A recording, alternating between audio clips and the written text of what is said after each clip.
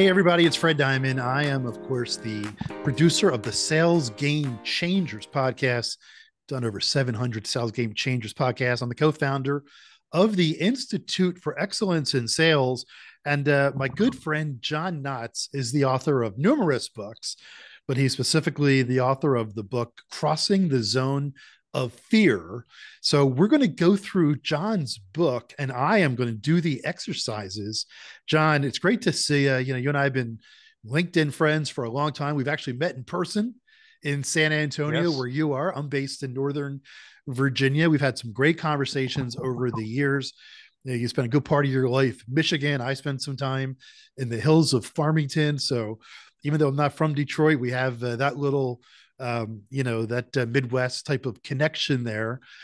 But I talk a lot at the Institute for Excellence in Sales that for sales professionals to be successful, they need to be courageous. They need to address fear or eliminate fear. I'm going to get your insights on that. So, we're going to get into this for 7 episodes. We're going to go through your book. I'm going to be your guinea pig. I'm going to be doing the exercises, and you're going to help me get through this. And after 7 episodes, 7 weeks, we're going to publish this podcast every weekend. I want to get past the zone of fear. So, John, introduce yourself. Tell us about the book. Why did you write this book? And by the way, if you're watching, there's the book, Crossing the Zone of Fear. It's well done and it's powerful. And I think we're going to help a lot of people. If we only help myself and you, that's even better. So, tell us about the book. Why'd you write this book? Well, first off, my name's John Knotts, obviously, and I'm a personal and professional business coach and consultant. I've been doing this stuff for 34 years. I got involved in the Air Force in this and continued. I loved what I was doing when I figured it all out and just kept on moving forward, moving up. And I started writing a book back in COVID 2020. It was July of 2020 on things that I had shared with clients, ways, methodologies, ideas, stuff that I had written in the past about what I call becoming unbelievably successful. And this has turned into one of the books that I published. At the time, I was writing a lot about the concept of fear. See, I've discovered that there are three things that hold us back from success. One of those is complacency. We achieve something big, we get that big sale, that first $10 million sale or something like that. And we're like, I can sit back and I can relax. And what happens is when you're truly trying to become unbelievably successful, you're constantly being successful and having the opportunity of becoming complacent. So when that complacency kicks in, success falters. And it can be hard to restart because it's kind of like a rolling stone. Then the second thing is stress. And we all deal with stress. Everybody deals with stress. And I know there's a lot of people on social media that talk about self-care and mindfulness and you name it, a lot of things out there. But honestly, the big thing that we're really trying to deal with is to lower our stress levels because when we're stressed, we can't think, Right. we can't operate, we can't move forward. And stress is in some ways connected to fear. But the third is fear. And there are a lot of fears out there. And I'm not talking about like fear of heights. Mm. That's a real fear. I mean, I get it. My wife has fear of heights. I'm talking about fear around success, professional fears that hold us back. So I was writing a lot about this, and I work with this organization here in San Antonio. It's called Executive Book Review. Mm. And Mark Wittig, who's the president of the organization, said, Hey, you're talking a lot about fear. This is a really important topic. I think we should do a book review on fear, maybe a special event. Well, that didn't actually get booked till like 2 years later because of the schedules were already full. But when I started to prepare for this, I went out and I started to research books on fear, and there isn't a whole lot on there. So just decided I'm going to write a book on fear, and I'm going to put everything that I've learned into this book with the focus of identifying what professional fears are, why they occur, and how to overcome them. And it's funny because, pushing the boundary, I posted on social media, I am going to publish this book in 2 months. Not just write it, publish it, have it out there so that it will be available for the book review. And pushing the envelope, I published it in 26 days. Wrote and published it in 26 days. And sometimes when you just put yourself out there, you kind of surprise yourself with what you're capable of doing. But that's kind of like the whole concept of overcoming fear. Yeah. And as we go through this, really understanding what this is that we're working on and why it can be so difficult. I love the way you said that. And it is the concept. People, a lot of times they'll say, I have a fear of failure, but I think the fear of success is even bigger. Again, I've done over 700 sales game changers podcasts, and I've interviewed some amazing leaders from around the world at great companies like Amazon, Salesforce, Hilton, Oracle, etc. And they've all reached a highest level. They can keep going further, a lot of these people, by doing a lot of the things we talk about. And we talk about things like, in sales, there's so many things that people are afraid of asking for the business. One of our good friends, a guy named Steve Richard, worked for a company where they tracked over 5 million sales calls. And I said to him, what's the one thing you learned from tracking over 5 million sales calls? And he said, less than half of the calls had any type of follow up. Right. So here you are, you got someone on the line, which is a victory. And then, kind of like what you said in the beginning, you have this person, you had every phone call, every first call is great. And the goal in sales, especially in the world of enterprise and corporate sales, where we deal with it, the Institute of Excellence in Sales, it's about getting to the next phone call and getting to the next call, or it could be a meeting, or it could be an interaction, whatever it might be. Right. And the great salespeople, they know that it's not one call is going to lead to a $10 million deal. It might take you years, even like a $50,000 deal, it might take you 20, 30 interactions. But John, half of the people scheduled the next thing. So why didn't you do it? And we're teaching you how to do it.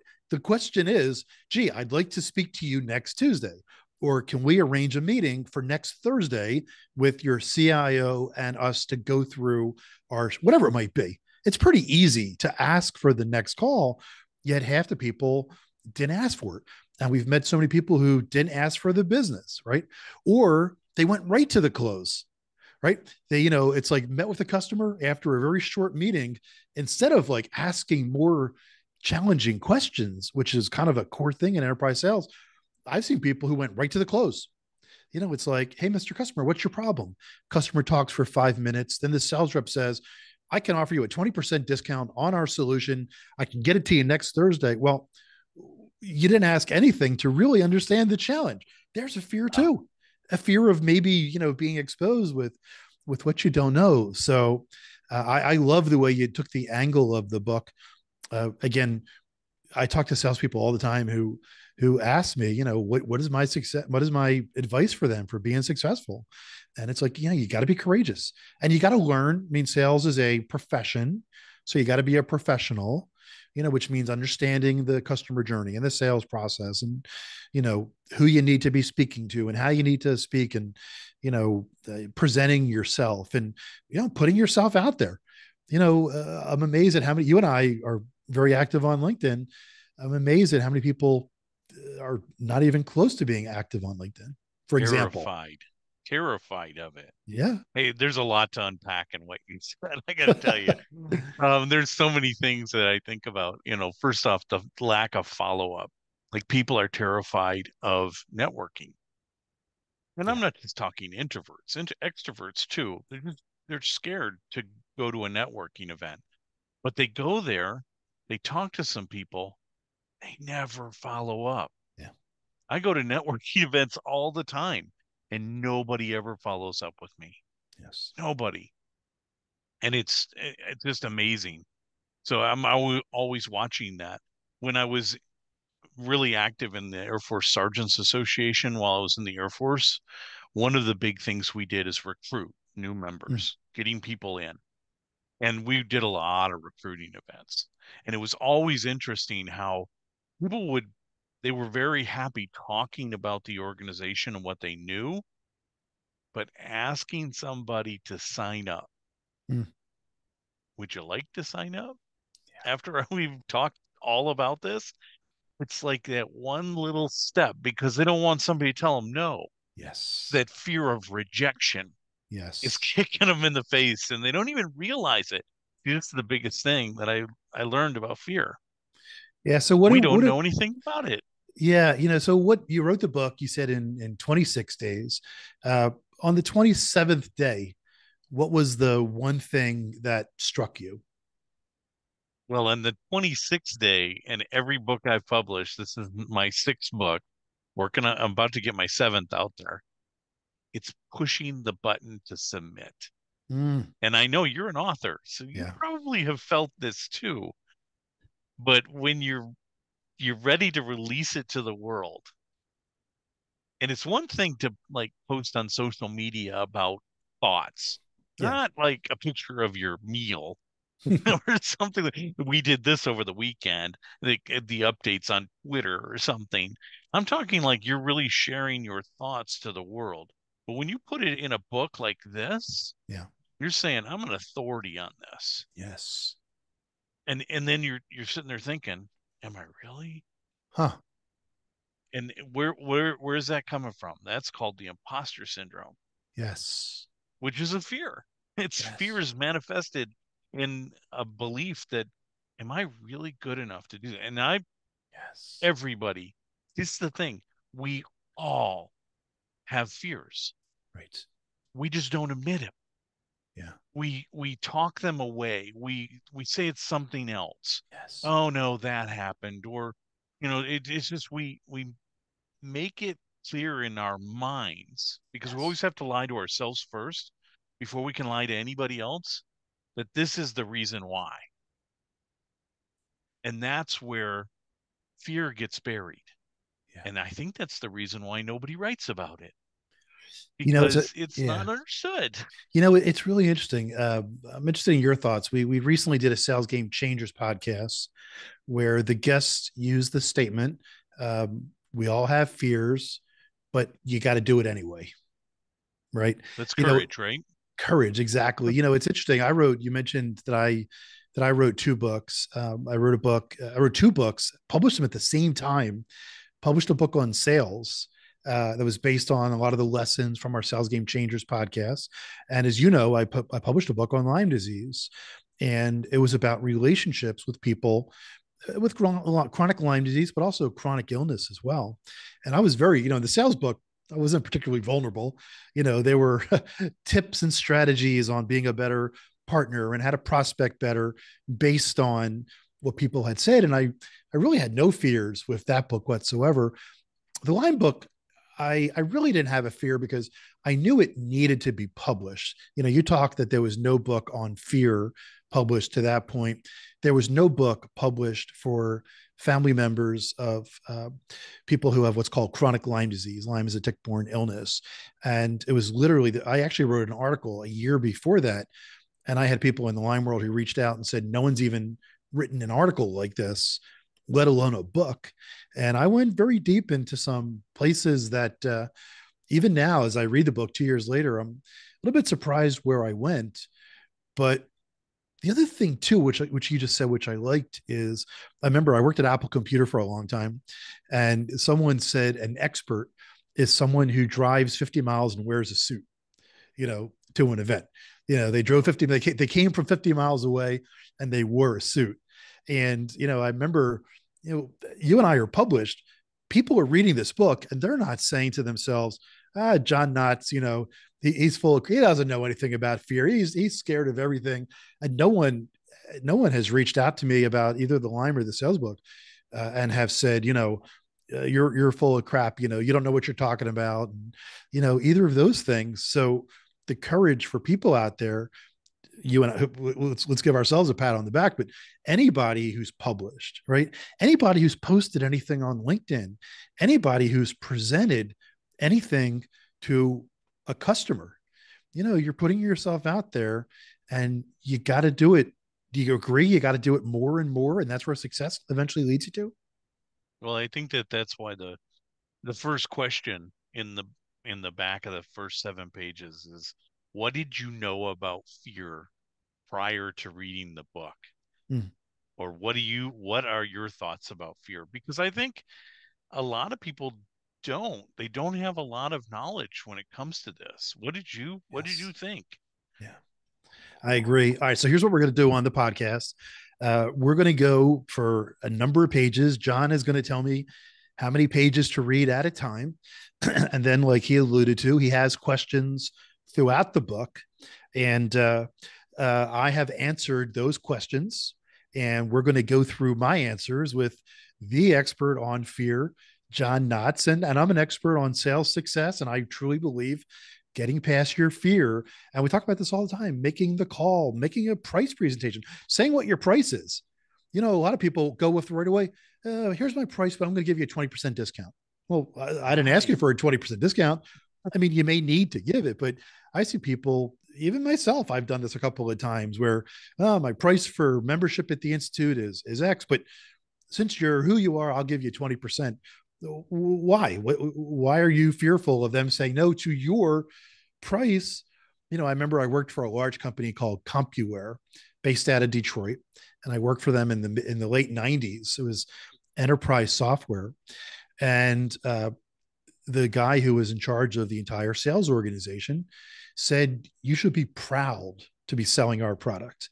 If you're a sales professional with our company, you should be proud that you're offering this solution to a customer who's challenged with managing their computers, whatever we were solving the problem of. And that always stuck with me. It's like, well, why would you discount? Why would you give away? Now, sometimes, you may need to do some marketing to get in the door and a prototype and, things like that. Maybe not. Maybe there's a fear that you need to get past.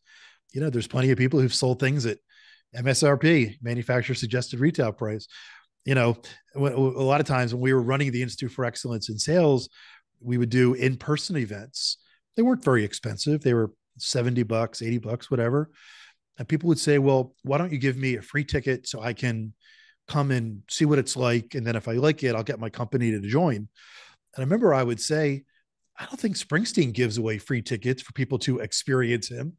And then if you like my concert, maybe 5 years from now, when I come through Oklahoma City again, it's like you're going to have to pay full retail price to see me, Bruce Springsteen. And, that kind of thing. I remember it was like, and we went, although sometimes if it was like a strategic customer, like a big company with a lot of salespeople, we might. All right. So, John, get us caught up. Talk about the first 7 pages of the book, Crossing the Zone of Fear. And then we'll go through the questions at the end on page 7. I will answer the questions that you asked, and I'm going to get your thoughts on my answers. We'll talk it through a little bit, and then we'll tee up next week's show on the next chunk of pages. So tell us what you talked about on pages 1 through 6. One through six it's the foreword. So it's really about, why did I write this book? Why did I choose the name Crossing the Zone of Fear?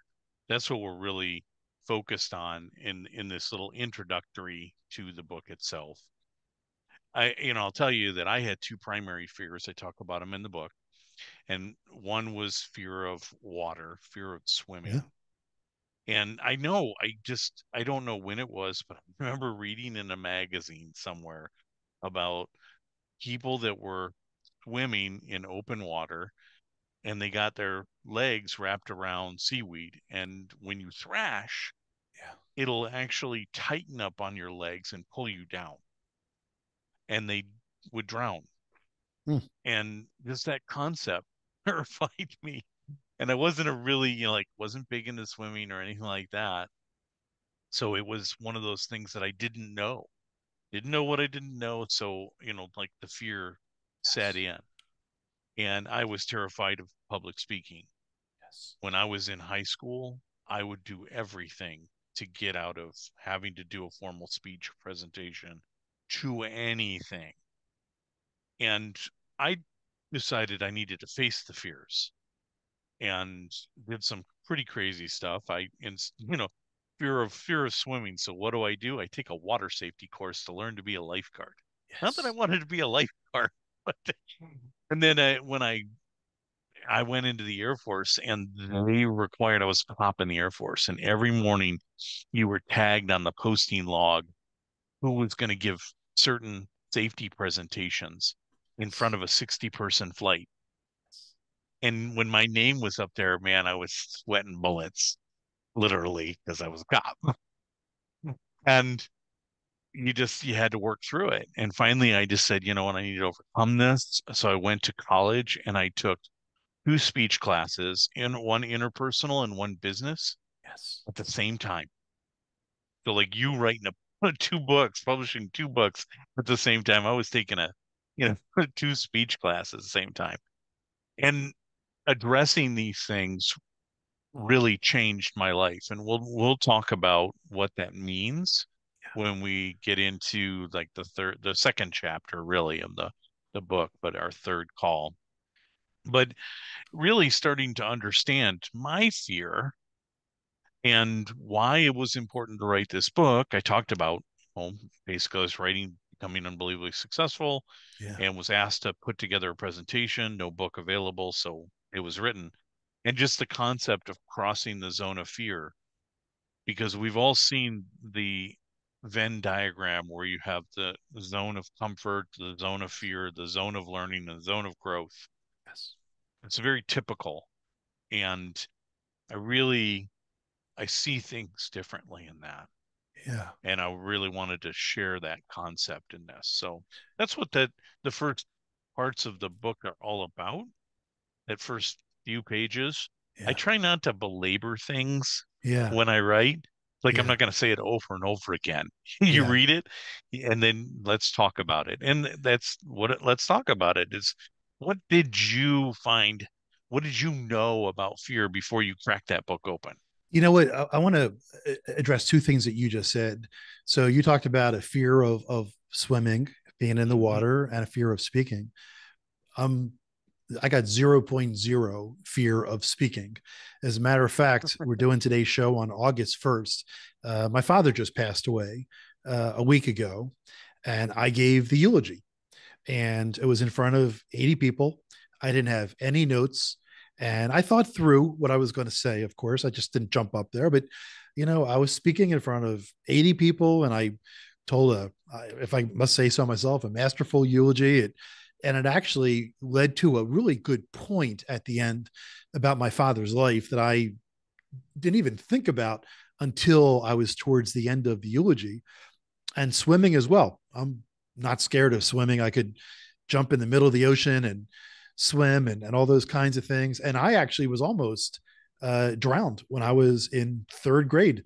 I was at camp and we were at the big pool, the Olympic pool.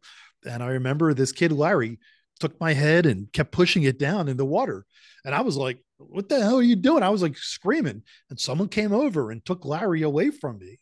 And I went right back in the pool. It wasn't like, okay, I need to face my fear. The reason I'm telling you these two stories is, um, people might be listening and saying like, fear of swimming. I mean, less than Exactly. less than 0.001 people per year. People like one of the most irrational fears is like being in an airplane crash. But the odds of that happening are like 0.0000001, type of a thing. But we always hear this thing too, that people are scared to death of speaking. Besides death, people's biggest fear is fear of speaking. Glossophobia. Yeah, what's it called? Glossophobia. But I love It's to called. speak. But at the same time, I am, you talked before about fear of heights. I think it's more fear of falling, I've been on the top of the World Trade Center, may it rest in peace, but Yes. I'm thinking like, I'm not really afraid of the height. I'm afraid of like falling 50 stories, and it's going to be worse than fearing the fear. All right. So in your preface, so again, I'm going to read your question here. Your question, like you just asked, you asked 4 questions here at the end. What do you already know about fear? And I answered, I know that fear is what prevents abundance. I know it's a natural feeling, but that you must uh, that you must move into it. Wait, but I think that you make more of it than it really is. Right. So it's kind of like like I just said there before, it's like if I'm on a tall building, there's a chance that I could die. Well, it's pretty unlikely, or else, a lot of times I'll drive and the road is kind of like weird, or the bridge or the turn. And then I say to myself, people aren't dying here. The United States Road Highway Association, whatever, Department of Highways, Department of Transportation, they wouldn't allow this road to be available if people were going to be flying off it. You know what I'm saying? So talk Well, about that's my the answer reason there. why they have speed limits, right? Yeah. And they Well, have if you're like, going to exceed it, yeah, I mean, they would close the bridge if there was a chance you were going to die, right? If there was the limited chance. So what are your thoughts on my answer there? so this is I think the crux of the whole concept of the book is that few people really have thought about fear. Hmm.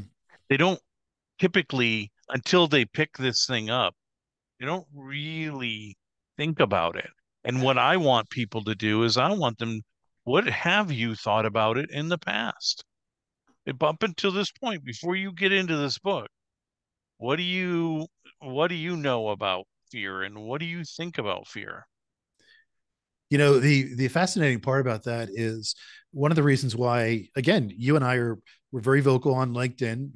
You help a lot of customers with your coaching, and I have a lot of sales professionals that are involved with the Institute for Excellence in Sales, and we have bigger aspirations. We have big. If you're living like a basic life, just going through the motions, yeah, you may not be thinking about what else is there. One of the reasons why I was so attracted to this book is I want more out of life. I want, and hopefully a lot of people listening to this, or that are exposed to you and I on LinkedIn or wherever we are, they want more out of their careers. They want more out of their relationships. They want more out of their, more wealth, those types of things. They want to go higher, and what occurred to me was, well, I know what those things are. I wrote a book. I'm looking at you behind you. There's probably about 100 books there behind you. Downstairs in my study, I have 100 books, and you and I read and we talk and we do presentations and I talk to successful people every day, and I post 3 podcasts every week, but I'm not worth $1 billion. So, okay, well, why is that guy worth $1 billion? He's just as smart as me, probably, or he probably has, maybe I'll give him more credit, but he has the same amount of hours in the month. He has the same challenges. He still has to, you know, eat a healthy diet. So that's what really attracted me. Now that we're getting through this a little bit, John, it's like everyone listening, we want more out of life. And when you want more out of life, and then you say to yourself, well, what's stopping me? Because there's tons of books. There's tons of, I used to tell people, uh, you know, there's tons of books on how to lose weight, and there's tons of apps, and there's tons of YouTube videos. But if you're not losing weight, well, what is the fear that you have that's preventing you?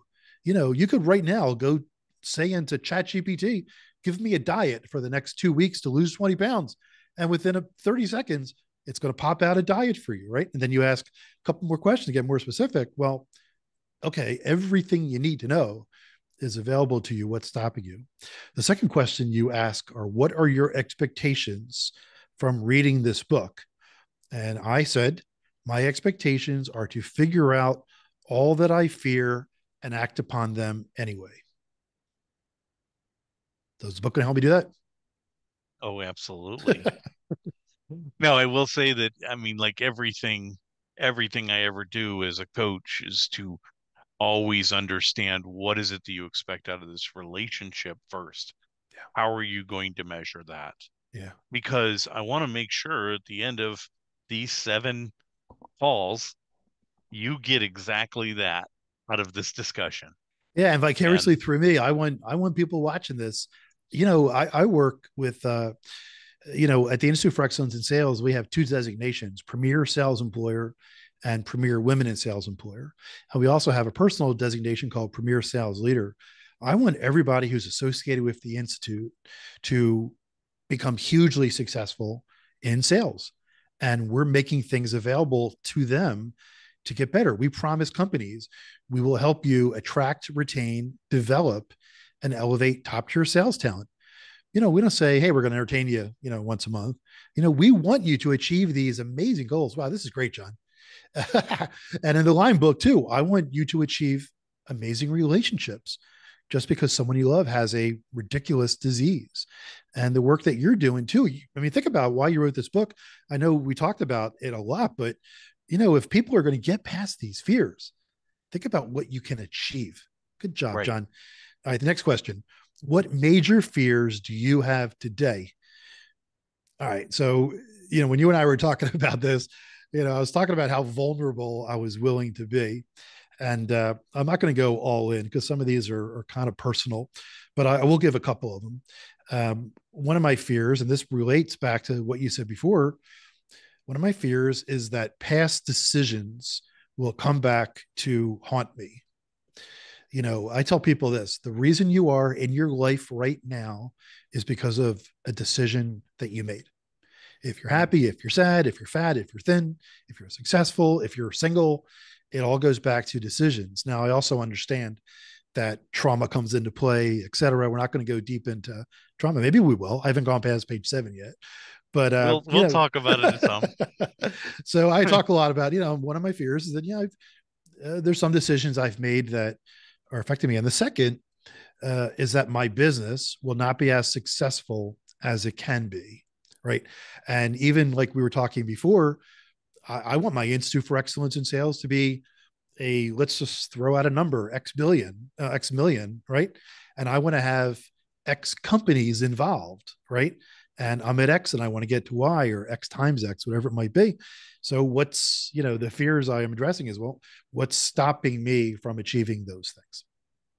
So I think that just putting those fears down, and I'm sure you have some other fears that are in your head, people that are reading this book and answering those questions, you don't have to get on a on a live podcast and talk about it.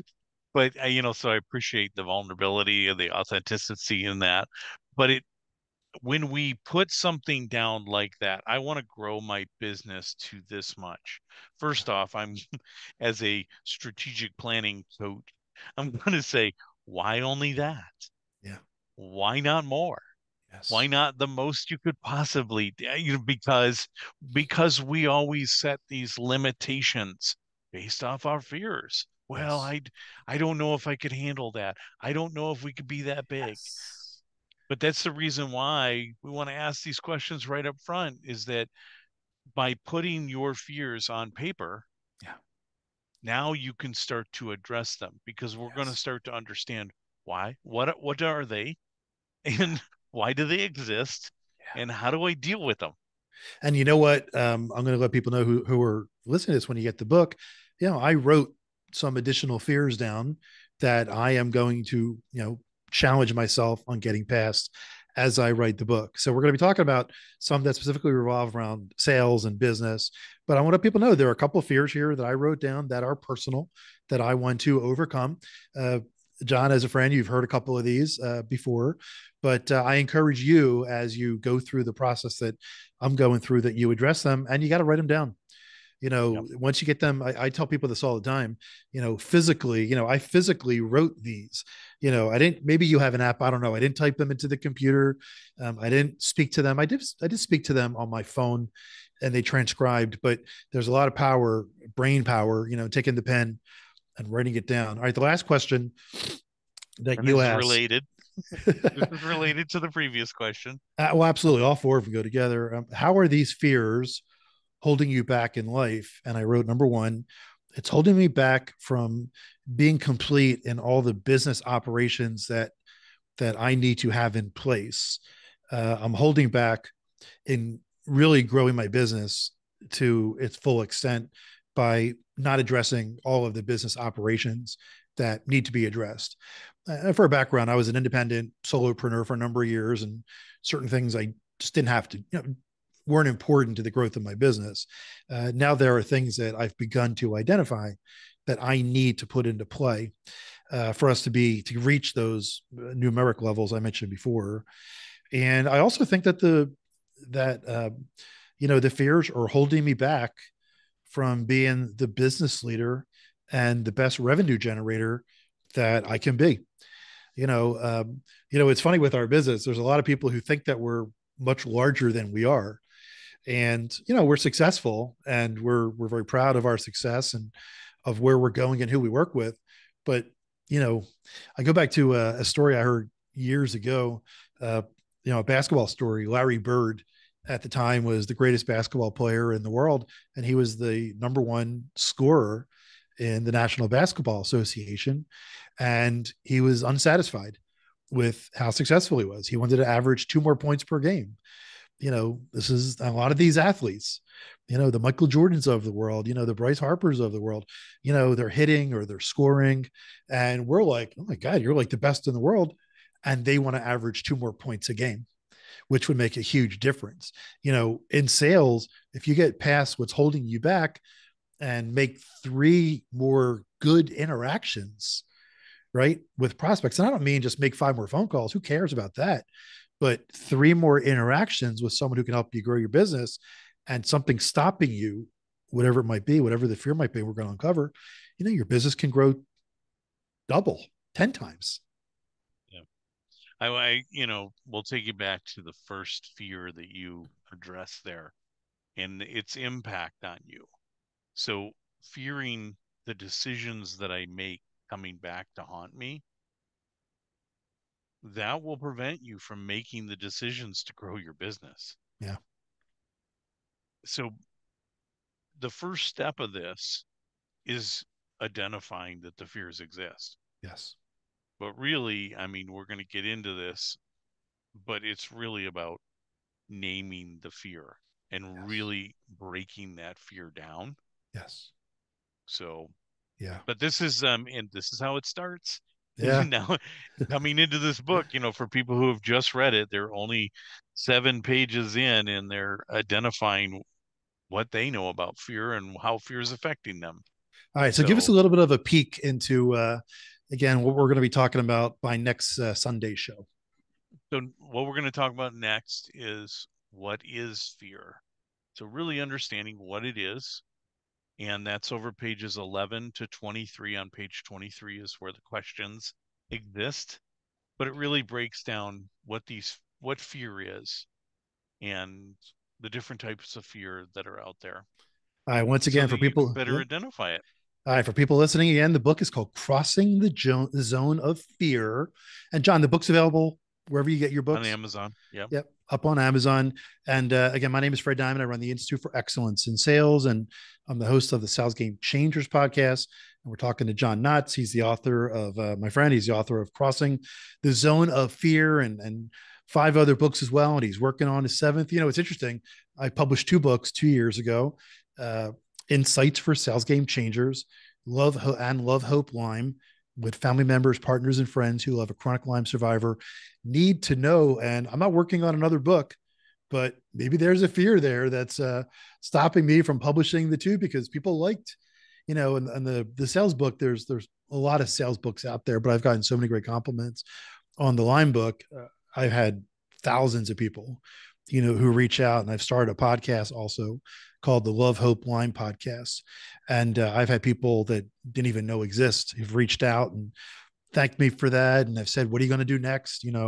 What's your next book going to be on? And maybe this will help me. And I'll tell people, man, I've only gone through I've read the book, but I've gone through the first 7 pages, taking notes like we're talking about here. And I already have begun, once you state something out to the public, out to the universe, things begin to happen, right? You begin to see with fear, I've begun to see where it's holding me back, and I thought I knew, but then it's like, okay, not addressing that fear is also stopping this from happening. Yes. And I can also see Very where, related. very related. I can also see where people were telling me, what's fearful for them. I'm like, okay, I can understand that. It's not a fear for me, or it is a fear, but I can see where that's coming from. All right, John, I'm excited. We were supposed to go a half an hour. We've gone like 45 minutes, but I Right. appreciate everybody who's listening today. If you're not linked in to John and myself, go connect with us, go buy the book. And I'm excited you lasted this long, and I'm excited for you to go through us on this journey, crossing the zone of fear. All right, thanks, John. Have a great day.